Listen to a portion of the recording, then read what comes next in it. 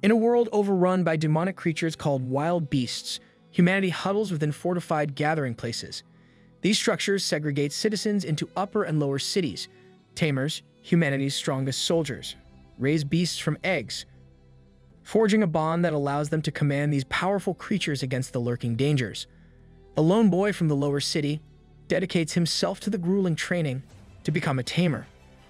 On the final day, he barely qualifies, but unbeknownst to all, hidden talents bestowed by heroes from another timeline reside within him, waiting to transform him into humanity's next hero. On a fateful day in the past, the sky is veiled with stormy clouds and lightning crackles as far as the eye can see. A dragon is struck down by a bolt of lightning, crashing from the ominous sky. Not just one dragon, but dozens of lightning bolts rain upon an entire pack of the pitiful reptiles, causing them to plummet to the ground. The corpses of these giant beasts fall into Dust City, humanity's last stronghold in the war against an unstoppable force, fate. Corpse upon the corpse of the majestic dragons pile up, the powerful creatures dropping like flies. Suddenly, a sonic boom reverberates as a vermilion shooting star rapidly descends amid the lightning. This, however, is not a shooting star, but the embodiment of humanity's might, the great ancestor Leon's red dragon. An old saint with a graceful long beard, holding a golden staff, laments the fall of ancestor Leon's dragon. A young man, Atta the timekeeper, phases in through a portal next to the man, who is revealed to be the great sage.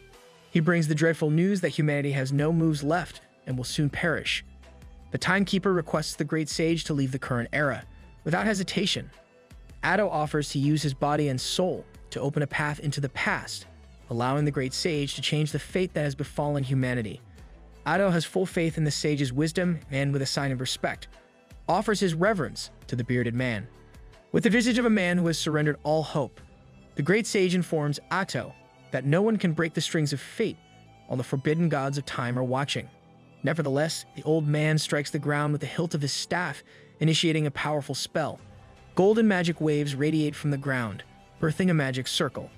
A tornado of magical energy surges, enveloping the old man. The great sage ascends into the sky, surrounded by various magical books and particles shining brilliantly. Holding a golden book with the face of a crimson dragon, he declares that the duty of altering mankind's fate will be left to people of another era. With his final words, he shoots a beam of pure light magic into the sky. The enormous magical circles and their powerful aura emphasize the sheer power of the spell cast over humanity's last stronghold. The beam of light magic, however, meets a demonic presence in the sky. A dreadful voice echoes, shattering human morale as it speaks of their inevitable fate. Emerging from the clouds, the ominous presence bears 3 pairs of demonic violet eyes and hair-like tentacles that writhe eerily. It consumes the great sage's beam of light magic. Atto and the great sage recognize it immediately as the dreaded forbidden god. The forbidden god's tentacles encircle the radiant light magic, proclaiming that any hope humanity holds will be devoured by despair. Its voice resounds with despair, foretelling the loss of the passage and the inevitable reduction of humans in this era to dust. With a solemn expression, the great sage proclaims that they are not mere humans, but the champions of humanity. He raises his staff towards the sky, and particles of light start emanating from both the great sage and Atto. The sage declares that the monstrous deity will face the combined power of human bodies and souls transformed into thousands of pieces of magical dust. On the ground, the soldiers pause their battle, turning to witness the radiant magic unfolding. They realize that the wise old man has initiated the sacrifice ceremony.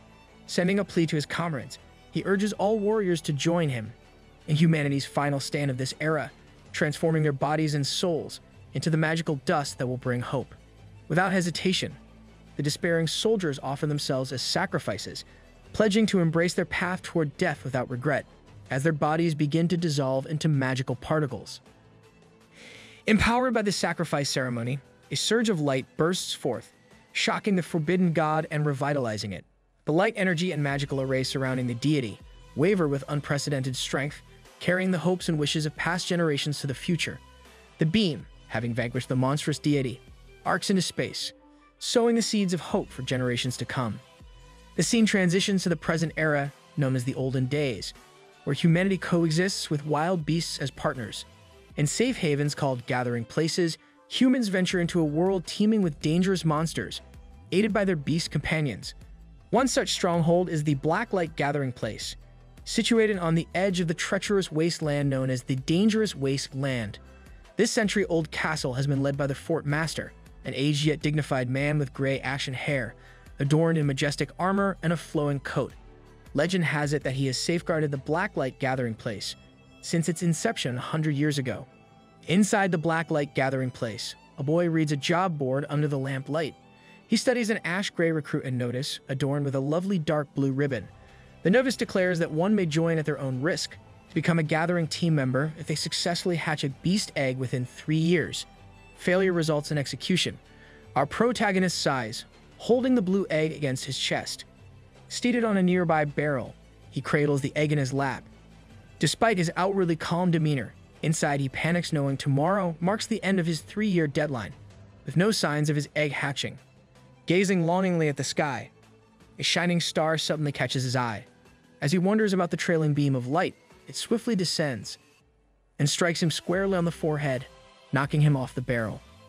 As our hero lies on the ground, with the blue unhatched egg beside him, he dreams of a dark red dragon floating under a night sky.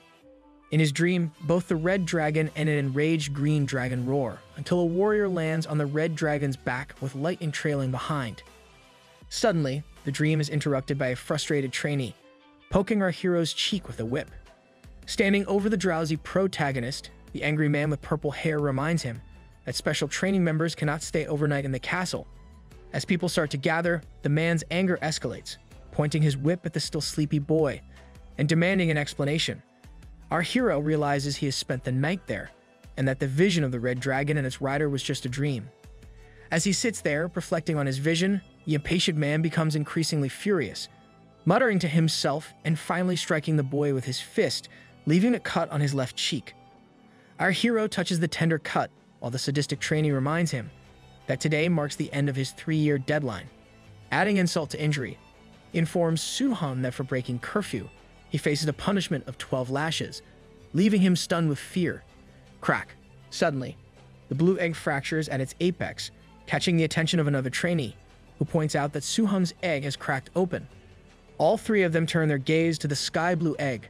Suhong is overwhelmed with joy as he gently touches the cracked beast egg, lifting it above his head in triumph. Phew, that's a relief, so he won't get whipped or executed in the end. The sadistic man with the whip turns pale and grows cold with fear at the realization of what he has done. He attacked a newly hatched member of the renowned gathering team. He starts making excuses like a defeated man, while those around him regard him with disdain. Silently wishing Suhong success, he even offers to summon the officials to officially recognize Suhong as a rider now that his egg has hatched, but his words are cut short by a commanding voice. Both men turn to see a gallant woman, her legs adorned with stockings.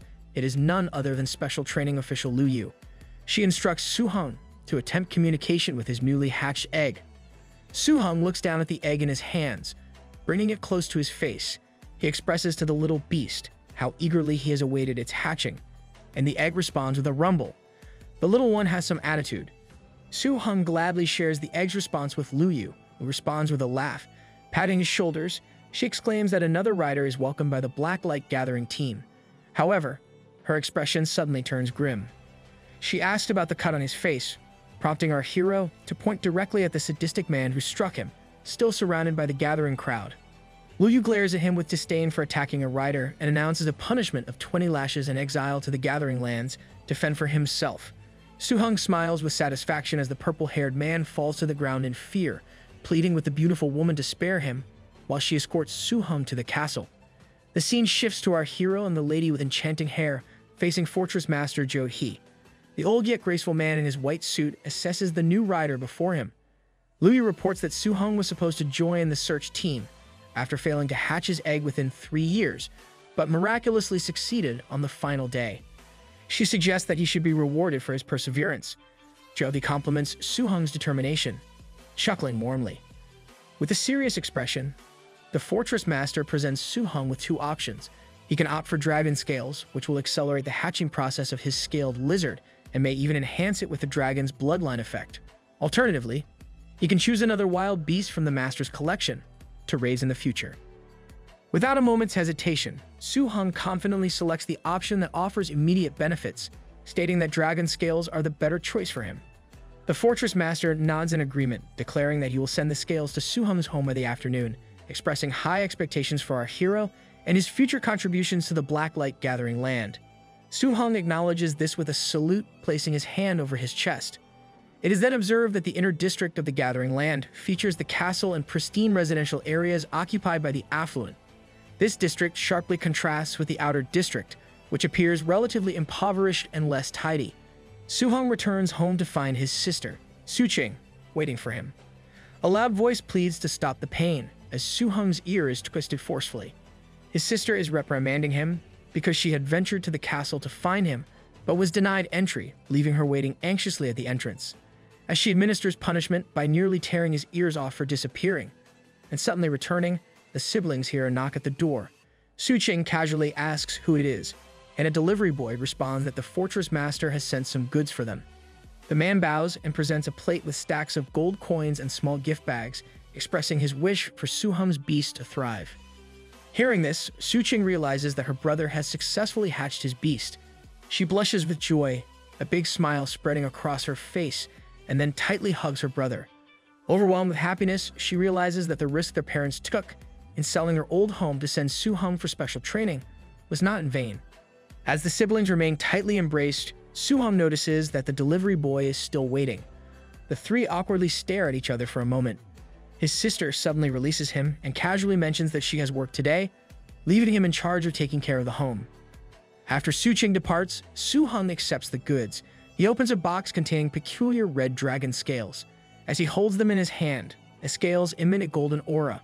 His eyes gleam with a brilliant yellow hue, and his back arches in the chair as magical light radiates from his forehead, reminiscent of the same light magic that had knocked him unconscious on that starry night. Once again, he receives a vision of the golden book with a dragon imprinted on its cover, similar to what the great sage had held. Knowledge about dragons and wild beast evolutions suddenly floods into his mind. He expresses gratitude to whoever sent him this knowledge and ponders the revelation that lizards can evolve into dragons, despite adult dragons being classified as top-ranked dangerous species, whereas his lizard is only an intermediate-ranked danger level and seemingly an entirely separate species. He contemplates whether dragon bloodroot, akin to a common purple-brown root, could facilitate the envisioned ritual. Remembering the genius girl who had hatched a high-ranked danger species that impressed the fortress master enough to take her as his disciple, Suhung's face lights up with determination. With a clenched fist and a passionate expression, he wonders about the possibility of securing the position of the fortress master's disciple by hatching a top-ranked species, a dragon. Suhung promptly heads to the medicine shop, purchasing the necessary ingredients and mixing them as envisioned. Placing the sky blue egg in a bowl filled with freshly prepared brown liquid, he kneels on the ground and meticulously draws a complex ritual circle using a feather and ink. Invoking his magic, he ignites the circle, causing it to radiate a golden aura with the egg at its center. The egg begins to glow within the bowl, projecting a spiritual image of a dragon that bursts forth, startling Suhung with its brilliant light. He catches a fleeting glimpse of the dragon's silhouette, proudly spreading its wings. However, the scene quickly shifts back to the egg. A crackling sound is heard. Caught off guard by the further cracking of the eggshell, Suhung wonders whether it will hatch into a dragon or remain a lizard. The scene shifts to the castle wall in the morning, with the sun rising and trainees engaged in sparring. Liu watches over them with a stern expression on her resolute face. Among the sparring trainees, there is speculation about Suhung, whether he met his demise at home or has simply grown too arrogant to attend training. Suddenly, Liu Yu's violet eyes catch sight of Suhung. With a frustrated tone, she sarcastically asks him if he has finally decided to return to training, instilling fear in the trainees that he will face severe punishment. Suhung pleads with his trainer, explaining that he has a valid reason for his absence. In response, she demands that he provide a compelling explanation. With a smug expression, Suhung turns around to reveal his backpack, from which peeks out a pair of cute, yet soulful blue eyes and hands. Our hero confidently meets the gaze of his tiny blue partner perched on his shoulder. The little blue dragon, with its glistening golden eyes, lets out a cute roar. At the sight of the blue beastling, everyone freezes in pure shock and fear. An intrigued trainee remarks that such intense pressure shouldn't come from a mere lizard beast, prompting Liu Yu to reluctantly declare that it is indeed a top-ranked danger species, the dragon. As the trainees gossip and murmur about Suhung, Liu Yu escorts him once again to the castle lord, Zhou He. The man in gold-plated armor slams his table and rises in astonishment. With a stern expression, he gazes at the cute little beast and its master, exclaiming that the newcomer has indeed hatched a top-ranked danger species from his very first wild beast egg. The castle lord points at Lu Yu and instructs her to immediately investigate who assigned Su Hong his egg, demanding a punishment of a 3-month salary deduction for nearly jeopardizing the future of a promising genius capable of hatching a dragon. As he turns to face the genius of the hour, his face breaks into a smile, consoling Su Hong for the hardships he has endured over the past 3 years. The dignified lord congratulates Su Hong, acknowledging how he has already surpassed all his competitors, not just by hatching a high rank, but rather a top-ranked danger species. Su Hong elegantly vows never to disappoint the lord. Joey's expression turns serious once more. With a commendation to the dragon hatcher, he points a finger at him and presents a choice. Does Su Hong wish to become Joey's disciple? With a dignified hand pointing towards him, our hero is left speechless, while his dragon partner affectionately rubs its face against him. Even Lu Yu is taken aback by the declaration. She glances at the boy genius on her right, with the top-ranked danger beast on his shoulder, reflecting on how it has only been 3 years since the lord took his first disciple, Bai Su Su, the girl who hatched a high-ranker danger species from her first wild beast egg. With a clenched fist over his bosom in a gesture of respect, Su Hong enthusiastically accepts the gracious offer, his blue dragon sporting a cheeky expression at his response. The dignified face of the castle lord shifts into a relaxed laugh, approving our hero's answer. He spreads his arms wide and instructs the elegant lady before him, Lu Yu, to extend invitations to all Tamers for a banquet, celebrating the new talent and the arrival of the castle lord's second disciple. The scene shifts to a bustling castle illuminated under the starry sky, where the banquet unfolds until nightfall. Su Hong is escorted home with his sister and blue partner by carriage. Back at home, the siblings discuss the talented Tamer's generous allowance of 100 grams of gold per month. The boy joyfully shares with his sister his plan to save enough to buy back the old house traded for his chance at success. Pinching her brother's cheek affectionately, his sister chuckles at the realization that even with 3 years of savings, she couldn't afford to buy back their old house. She showers him with adoration, proud of her little brother's achievements, despite him flinching from her playful teasing. The two part ways as Su Hong bids his sister good night, reminding her to rest before the next day's work. Now seated at his desk, Su Hong pores over the gleaming golden encyclopedia of wild beasts. He discovers that a creature's combat prowess hinges on its mastery of skills through energy manipulation. The encyclopedia details that dragon species possess 6 unique skills, alongside their formidable attack abilities. The dragon's sleep not only magically heals physical injuries and swiftly replenishes energy, but it also dissipates fatigue with remarkable speed.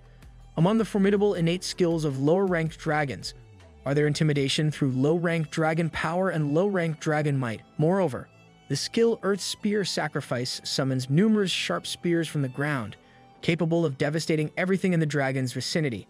As if these abilities weren't formidable enough, Earth Power Absorption allows dragons to draw energy from the Earth itself, enhancing their vitality.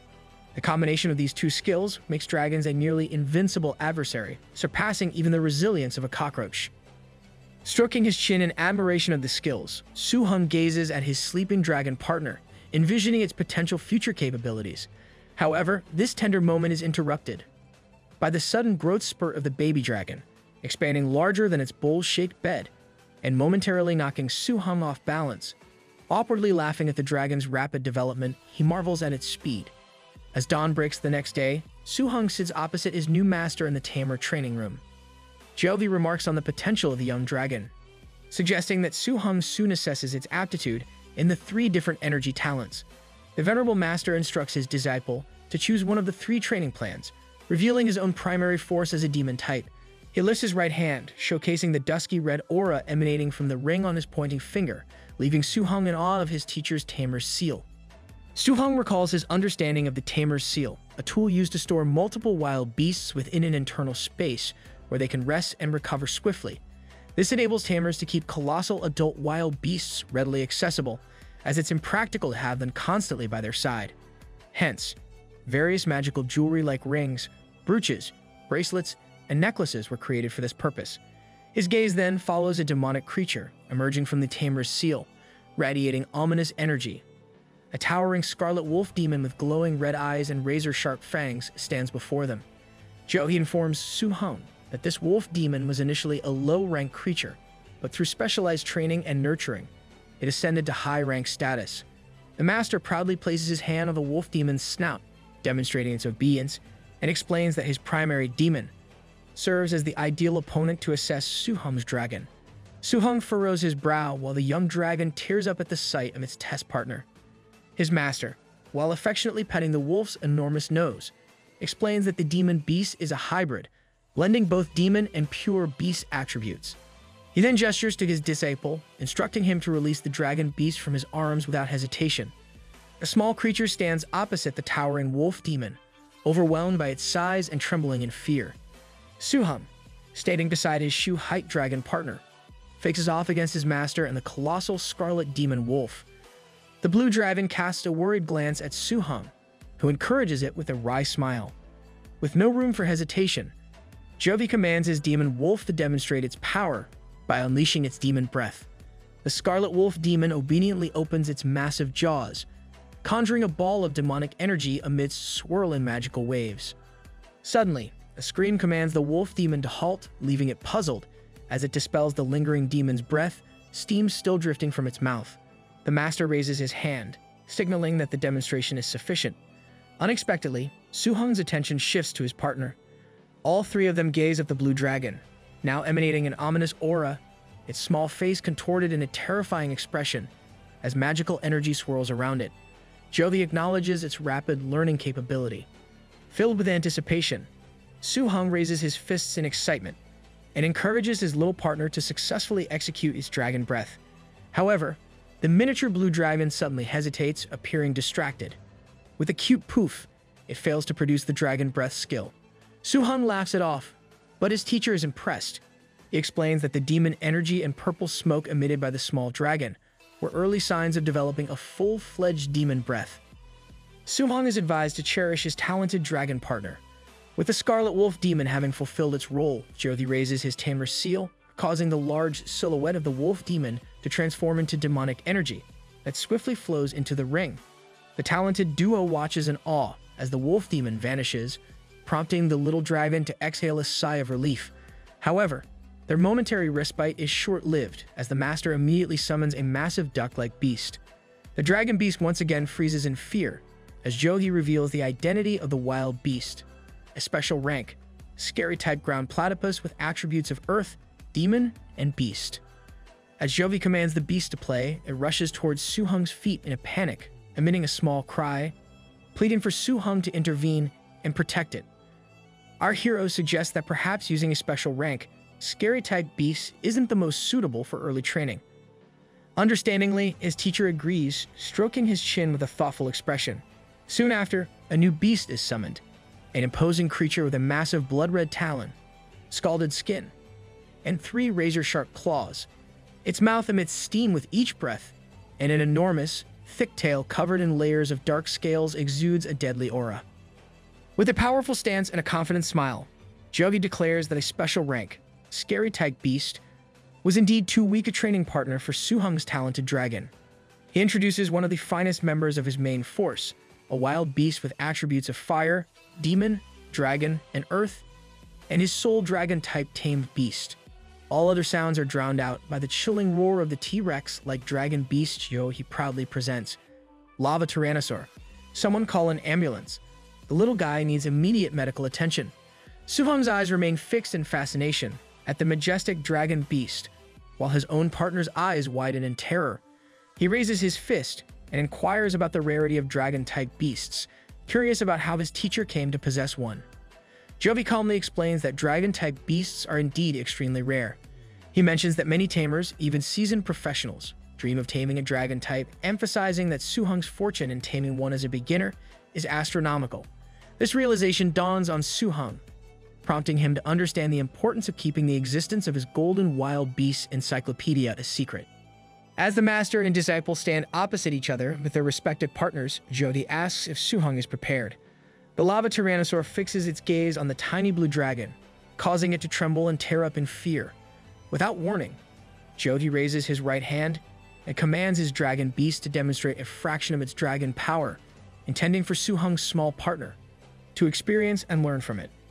In an instant, the dragon-type beast opens its immense jaws and unleashes a roar that sends powerful gusts of wind toward the student duo. Su-hung braces himself against the intense pressure of the gusts, feeling as if he were a boat struggling in a tsunami, only managing to stay upright through sheer effort.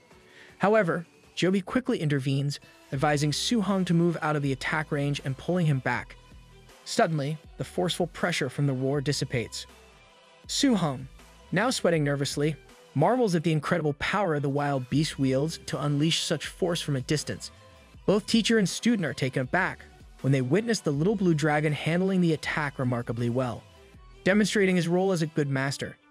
Joey instructs his dragon beast to apply a bit more pressure, to give the young dragon a challenge. With a fierce gleam in its eyes, a lava tyrannosaur unleashes another thunderous roar. The small dragon grips tightly with paw-like claws, clinging on desperately, though Jovi predicts it's reaching its limit. However, in a stunning turn of events, Jovi is astonished by the growing energy enveloping the tiny wild beast. He strokes his beard in amazement, realizing it's using its low-ranked dragon power to withstand the lava tyrannosaur's formidable dragon power. Alarming Su-hung, he explains how the talented little dragon has the potential to evolve into a creature far exceeding the limits of scary species, possibly achieving an unprecedented rank. Su-hung felt a surge of excitement, akin to a child receiving a perfect grade, witnessing his partner's increasing strength. In a sudden moment of realization, Jovi recalls an important question: whether Su-hung used the dragon scales he received when he hatched his wild beast egg. Su-hung promptly confirms that he used them as instructed. Bringing his hand to his chin once more, Joey is astonished by the dragon beast's ability to absorb the power from those scales so effectively, speculating that it may have inherited traits from the dragon blood within the scales. As they both observe the resilient dragon, Su-hung's master hypothesizes that this is why the dragon's talent of the beast surpasses all others. He then hands Su-hung a black book adorned with a floral pattern, explaining that it contains not only training methods and skills in the form of spirit seals, but also basic mental training techniques. He reminds Su-hung of the importance of nurturing his mind, alongside his wild beast training. He explains the crucial role of the Tamer's spiritual power as foundational in beast taming.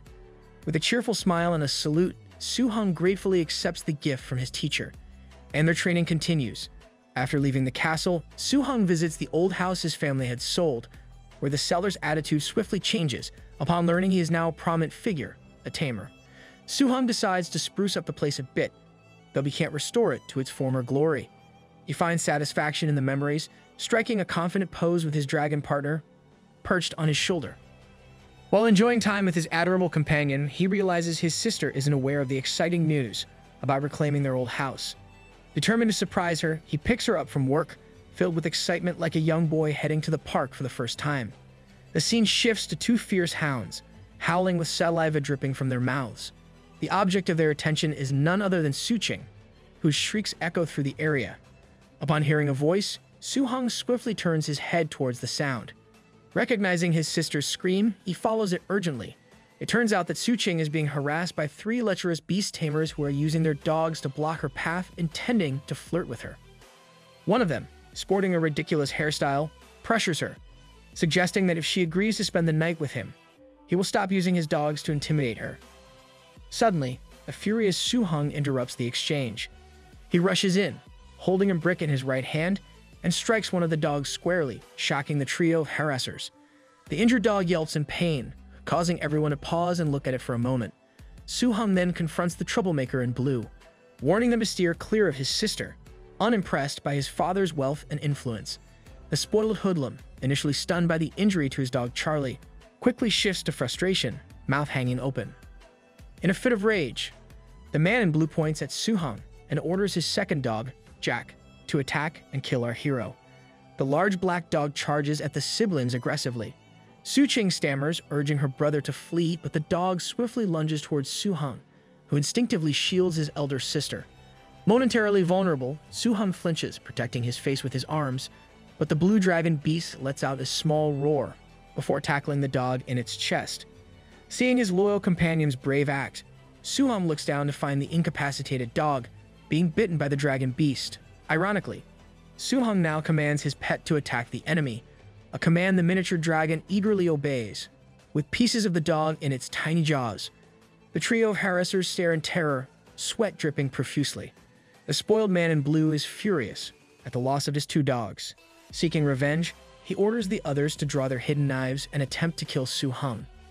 The three rush towards Su-hung clumsily, brandishing their small knives while both Su-hung and his sister look on in disbelief. Su-hung commands his companion to unleash its dragon power, transforming the cute face of the little dragon into a fierce visage. Demonic energy swirls around the beast's mouth, causing the trio to freeze in their tracks. The lackeys caution that this could be dangerous and suggest proceeding cautiously, when their confrontation is interrupted by a voice inquiring about the situation.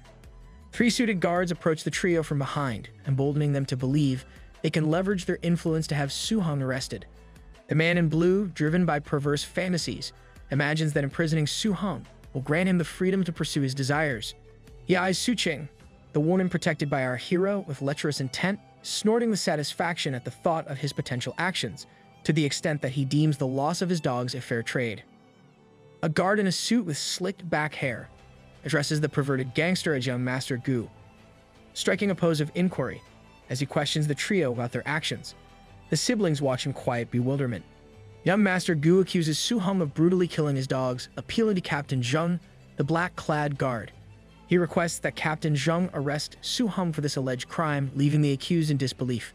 Captain Zheng swiftly orders the other guards to restrain and handcuff Su-hung. They taunt him, insisting he surrenders quietly for the grievous offense of killing young Master Gu's beloved dogs, approaching the siblings with law enforcement tools in hand. The two guards abruptly halt as a brick lands in their midst. With a hint of sarcasm, Su-hung boldly suggests they blame the brick for young Master Gu's dog's demise, as if to mock their absurdity. How can he possibly say that with a straight face? The two guards seethe with anger, their pistols and handcuffs at the ready. They are stunned by the audacity displayed by a mere boy towards law enforcement. However, their fury is short-lived as a small blue creature peeks out from behind Su-hung's shoulder. A single glance from the tame beast causes both guards to stiffen. And if that wasn't enough, Su-hung proudly raises an ID that reveals his status as a renowned beast tamer. The guards are left dumbfounded as they realize the gravity of the situation. They turn to their superior, who breaks out into a cold sweat. Thoughts race through his mind about the legendary Tamer, who was taken in as a disciple by the lord of the castle. His hands tremble as he grips his pistol, fearful that the boy standing before him might indeed be that famed dragon Tamer. The situation takes a dramatic turn as Captain Zheng, who previously followed young Master Gu's commands, raises his pistol and declares the situation suspicious. He swiftly turns the tables, aiming his firearm at the trio of troublemakers and accusing them of their presumptuous crimes on the street, leaving them bewildered by the sudden shift. In their duty as law enforcement officers, the two guards immediately comply with Captain Zheng's orders to handcuff the three criminals, even prepared to use lethal force if met with resistance. The spoiled young Master Gu protests Captain Zheng, claiming he's being wrongly arrested and portraying himself as a victim. In a panic, sweating profusely, Gu stoops to threaten Captain Zheng.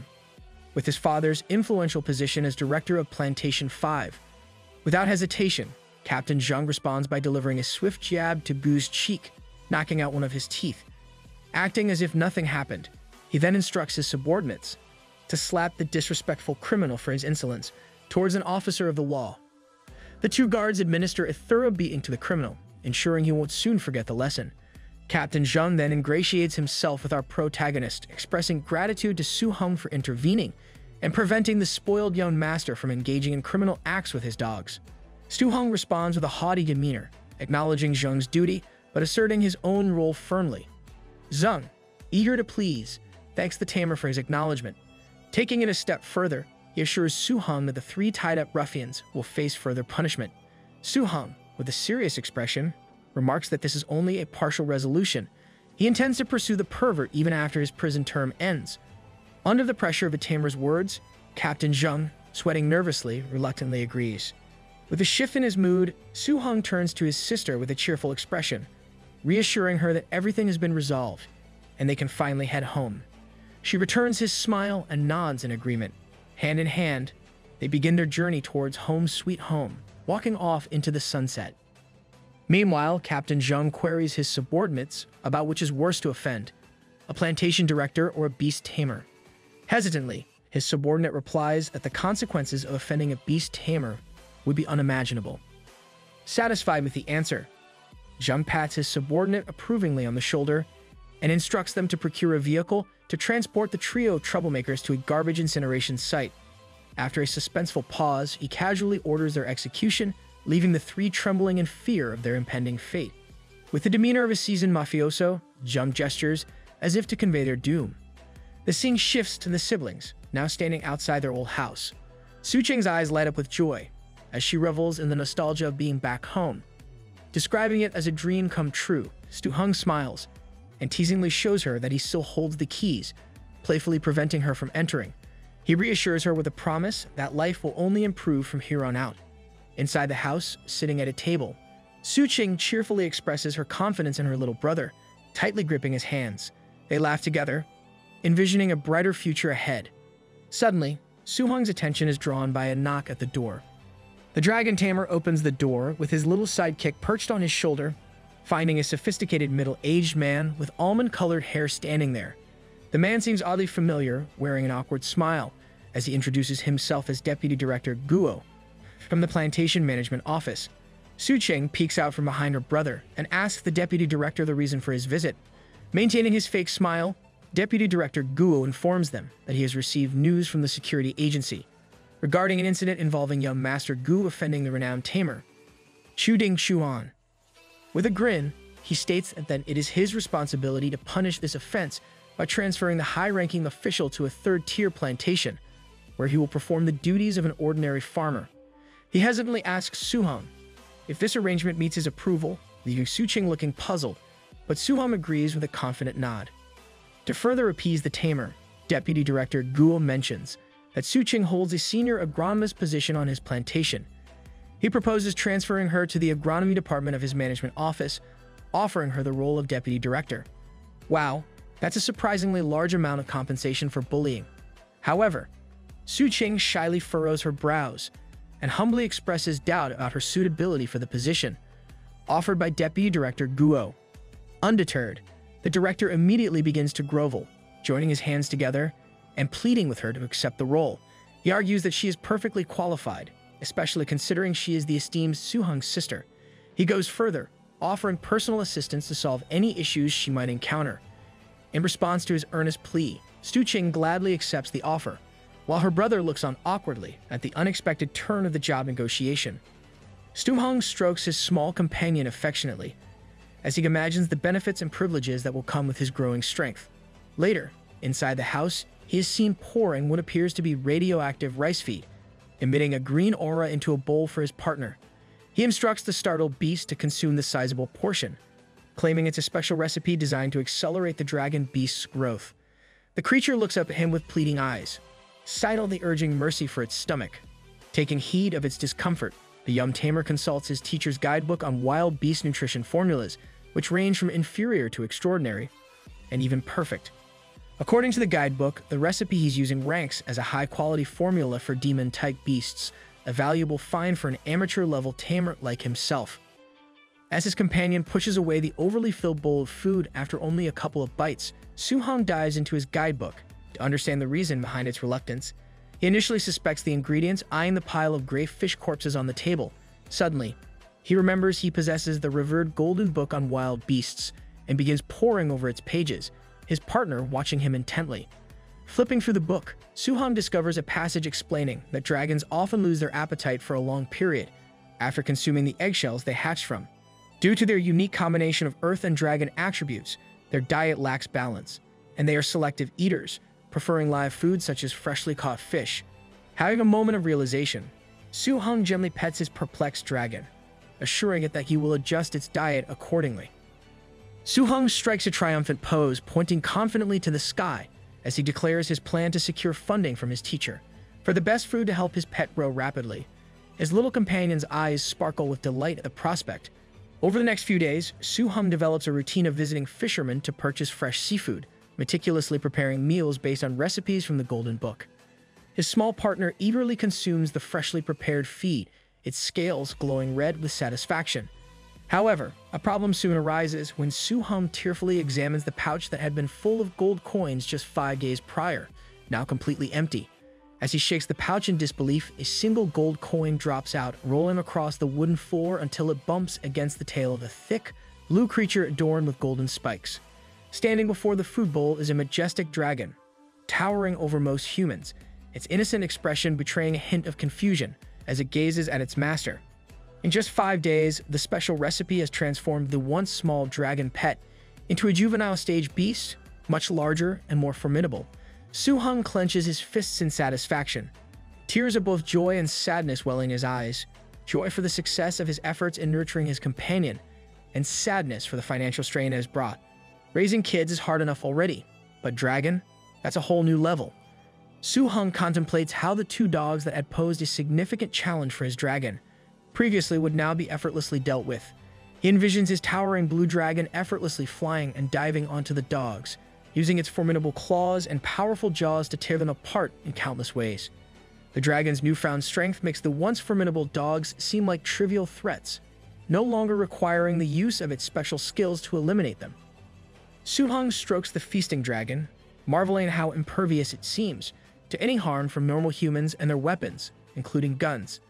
The dragon startles him with a disapproving frown as he disturbs its lunch, a fish clamp firmly in its jaws.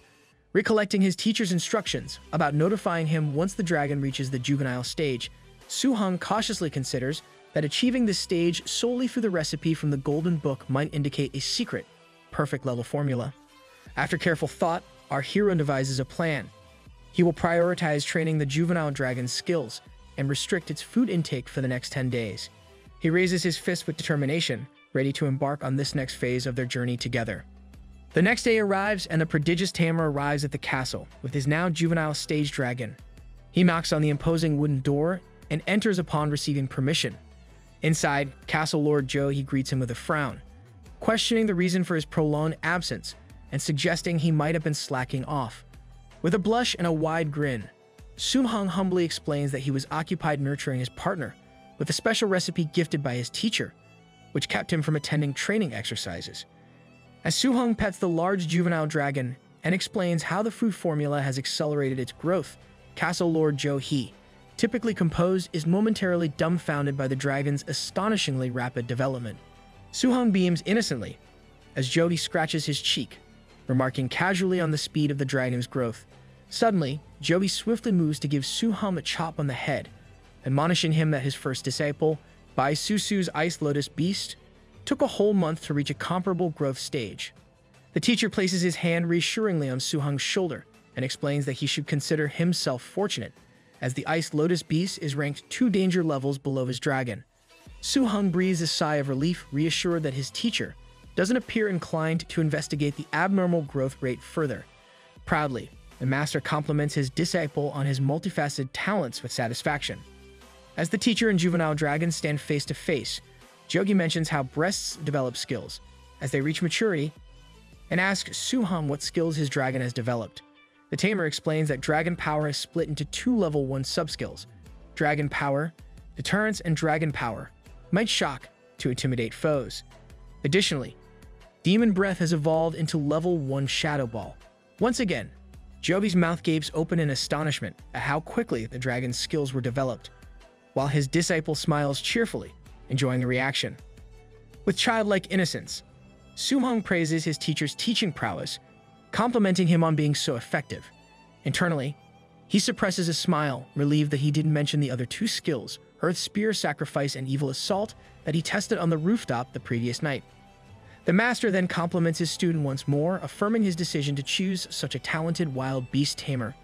He invites Su-hung to his special training ground to further test the now grown-up blue dragon beast. The master and his disciple stand apart in a vast arena, exclusively built for the esteemed, long-haired castle lord. Jogi suggests that Su-hung push his partner to perform at its fullest potential, promising to reward their progress with a tame seal, a crucial tool as Su-hung's dragon continues to grow larger. Teasingly, the castle lord questions how Su-hung can call himself a tamer without such a seal. Su-hung cheers up, focusing intently on his dragon, realizing that obtaining a tamer's seal hinges on his partner's performance. With a smug expression, Jogi raises his hand, summoning a formidable armored rock bear. A bear covered head to toe in solid armor plates, making it a fearsome sight. Su-hung and his dragon, stare in awe at the imposing wild beast. Confused, Su-hung asks how many such beasts the master possesses, considering he summons a new one each time.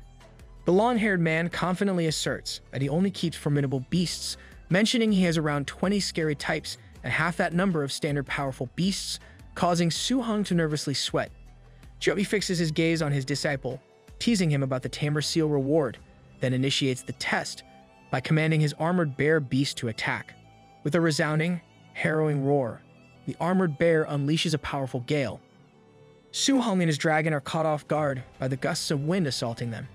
Enraged, the juvenile dragon activates its dragon power, deterrent skill on its own accord. Joey strokes his chin, intrigued by the dragon's resilience at its current growth stage, and promptly orders the bear beast to cease its roar.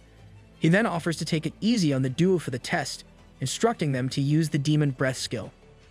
Su-hung directs his blue dragon to unleash his upgraded skill, Demon Breath. Shadow Ball. The juvenile dragon swiftly gathers demonic energy in its mouth, forming a dense sphere of destruction, and unleashes it with formidable force. The Shadow Ball strikes the armored rock bear squarely on its left brow. However, to everyone's surprise, the bear rolls its eyes at the impact site, showing no signs of damage. Joey chuckles, teasing Su-hung about whether his dragon has eaten anything, given how the low energy ball barely tickled his armored bear. Su-hung, wearing a villainous smirk, reveals that this outcome was exactly as he anticipated. He commands his dragon to continue using the skill in a relentless barrage. With determination gleaming in its golden eyes, the blue dragon hurls shadow balls one after another at the bear beast's forehead. The constant barrage finally manages to break through the armor, catching the bear and its master off guard. Joey praises the two trainees for developing the skill without guidance, noting their excellent use of demonic energy with precise aim and a rapid firing rate. Su-hung graciously accepts the compliments, though he continues to ponder how his dragon struggled to penetrate the bear's defenses. True to his word, Joey presents the Tamer's seal, a ring inscribed with Fire Royal Guard, capable of holding up to 5 tamed beasts. The master congratulates his disciple, assuring him that he no longer needs to worry about the size of his beasts, since the ring can accommodate 10 tamed beasts if they are willing to share the extra space. That's like asking to be downgraded from first class to economy. Su-hung graciously accepts the reward and expresses his gratitude to his teacher.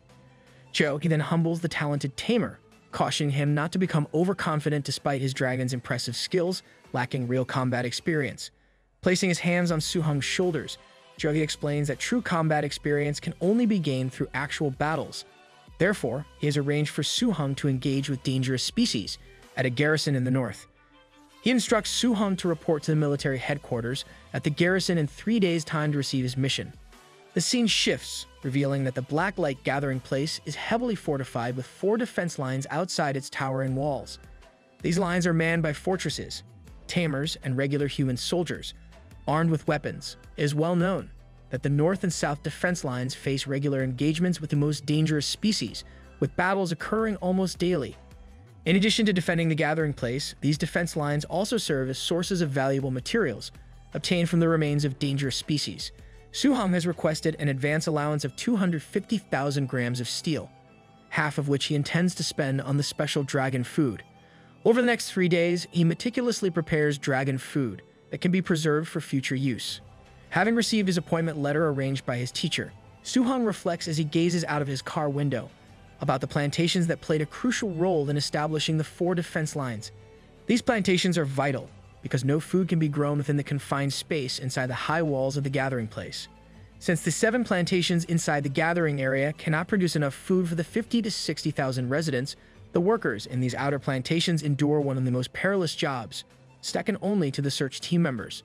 This makes the area often a target for companies looking to permanently remove residents. Su-hung recalls the memory of Chuding Chuan, the demoted plantation director and father of the perverted young Master Gu, who has been assigned to the 30th plantation. Su-hung's green escort car comes to a stop, and as he steps out, a guard respectfully informs him that they have arrived at the 7th guard post, where he must report back to his duty. A brown-haired, middle-aged guard, standing atop the fortress wall, watches in disbelief as the newcomer is personally escorted by the chief's staff. A blond man wearing a bandana explains to him that the newcomer is a tamer, and all the food he has brought is for his tamed beast. The two guards' faces turn pale as they realize they are supposed to receive the esteemed Tamer and assist him with his luggage. They rush at top speed, out of breath, to greet Su-hung, addressing him as Lord Su and eagerly offering to carry his bags of tamed beast food. With surprising strength, they lift the bags onto their shoulders like obedient butlers, leaving Su-hung bewildered by their eagerness.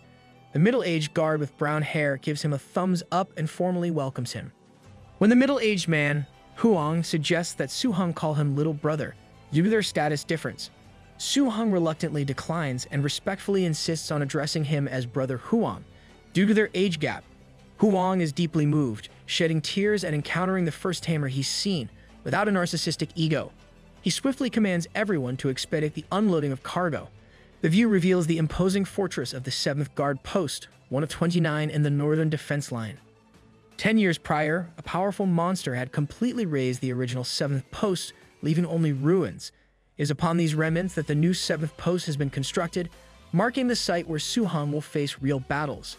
Seated in his brown-clothed attire denoting his status, Su-hung is served noodles by Huang. Huang suggests that Su-hung try food prepared by Ah-won, who, despite not being a professional cook, possesses exceptional culinary skills. He respectfully refers to Su-hung as Sir Su. Out of respect, Su-hung insists that Huang stop addressing him as Sir or Lord, emphasizing that they are comrades at the 7th Guard Post. Huang, however, persists in at least calling him Brother Su, citing Su-hung's status as a Tamer Lord. Eventually, after an unusual exchange, they settle on calling each other Brother Huang and Brother Su. As they dine together, Su-hung inquires about the frequency of attacks by high-ranked danger species at their fortress. The blonde guard in the black bandana explains that their defense system is in the middle periphery, not as exposed as the outer areas and thus not under as much pressure. Between hearty bites of meat, he displays various colored remains of beasts they've recently hunted, detailing how officers assess military merit points monthly and distribute rewards based on these points, including handling the transport of remains. Su-hung is amazed by the accomplishments of the brave men, who have achieved so much without relying on tamed beasts, which cheers up Ah-won, who has blonde hair.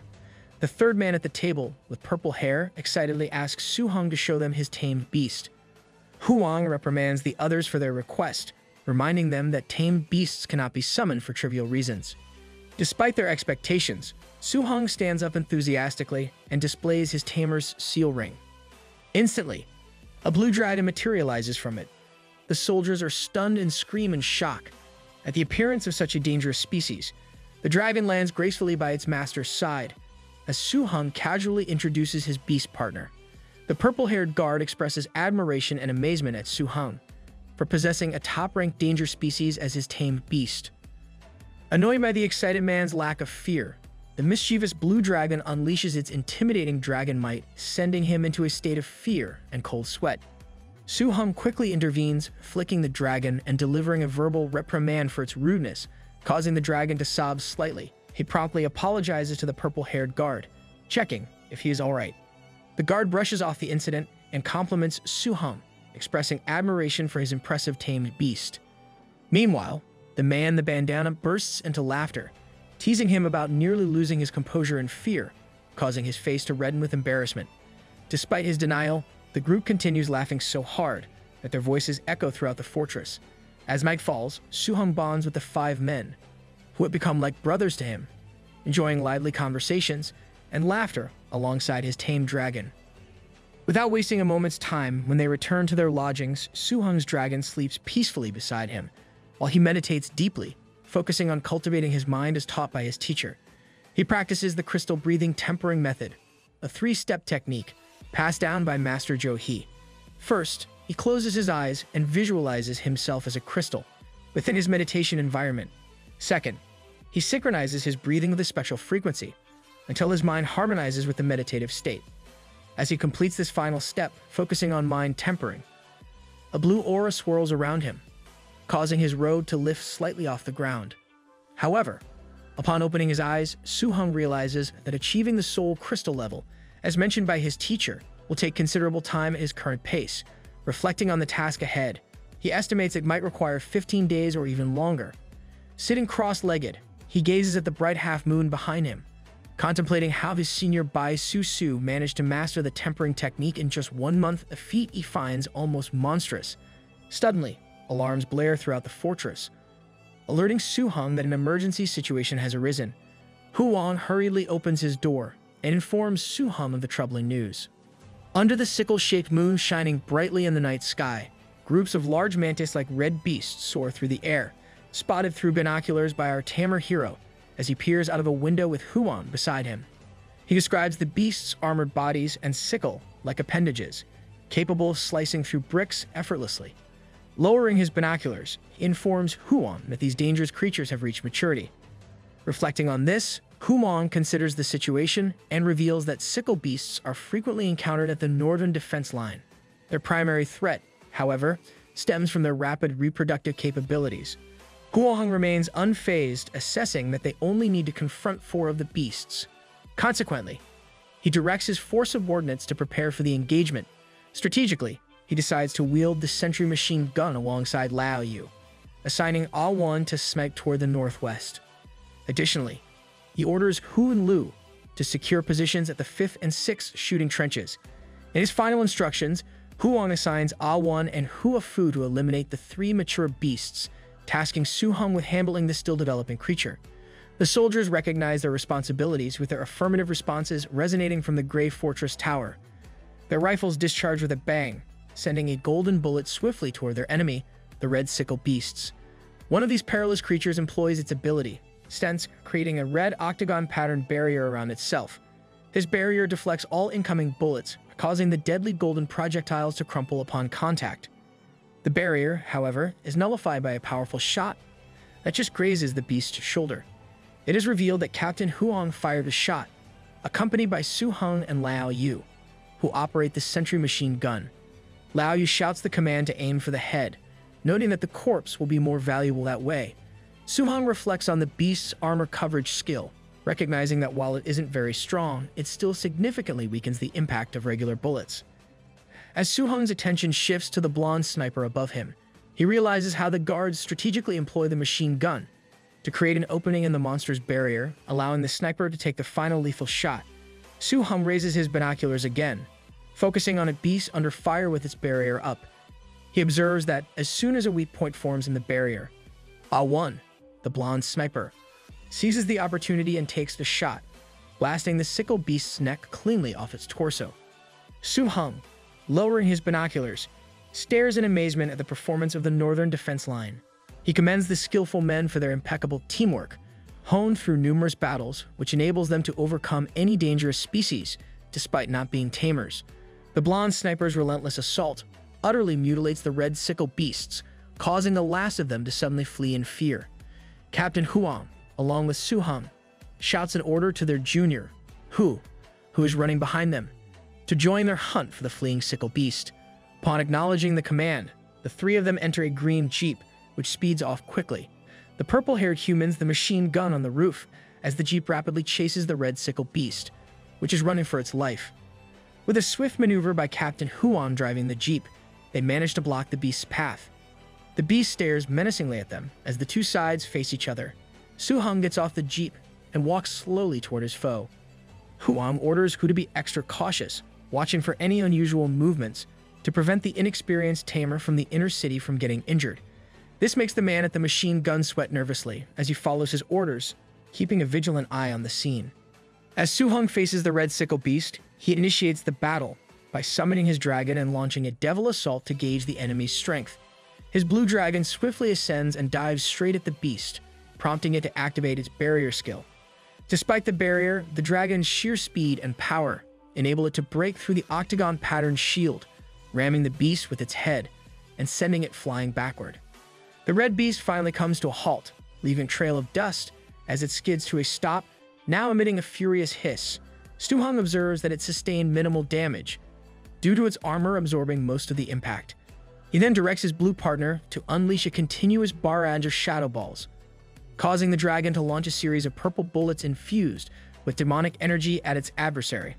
The armored sickle beast once again deploys its barrier, which effectively absorbs the shadow balls, surprising Su Hong with its resilience. Suddenly, the beast assumes a menacing posture, and energy starts gathering around its body. Su-hung swiftly reacts by commanding his partner to employ the intimidating skill of dragon power deterrence. The dragon adopts a terrifying countenance and unleashes a deafening roar at the sickle beast, completely stunning it. Now trembling in fear, the beast is unable to react. Not wasting this opportunity, at Su-hung's directive, the blue dragon harnesses its draconic power and mercilessly tears into its foe, brutally swiping its claw across the beast's face. Upon being struck, the beast uses the momentum to pivot and make another attempt to flee, leaving the tamer and his dragon watching intently. Su-hung laughs and declares they won't let the beast escape, commanding his dragon to execute the Earth Spear sacrifice. A thick blue limb strikes the ground, unleashing a path of destruction toward the red sickle beast. The attack culminates in spikes erupting from the earth, piercing the beast's armored body at 2 critical points. The 2 guards in the jeep are left speechless by the intense battle they have just witnessed.